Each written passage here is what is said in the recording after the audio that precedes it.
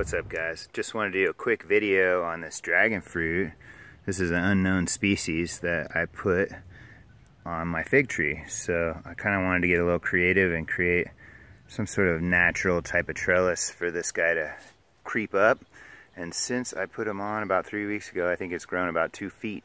And it just started shooting out these epiphytic roots, which is really interesting because they're really growing aggressively around this tree.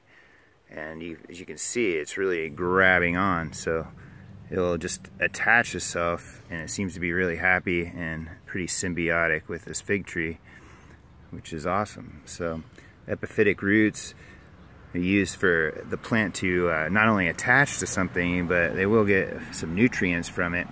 And dragon fruit are a little different generally because they will root into the ground as well, because a lot of epiphytes won't actually root into the ground. For instance, I do have these air plants over here. These are called Tillandsia, which need something else to attach themselves to. So they use their roots more for attaching to another plant, and then they get their nutrients from their leaves here.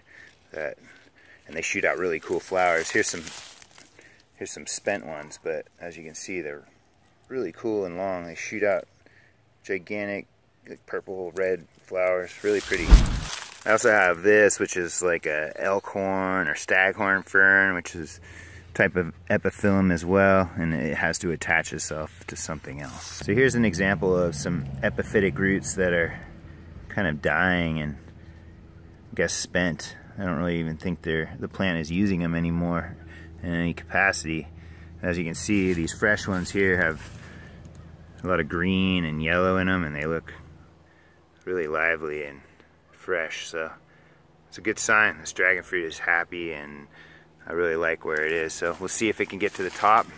The top is right there, so it's only got like 3 or 4 more feet, and it'll kind of hang over and kind of do its thing. So that's really cool.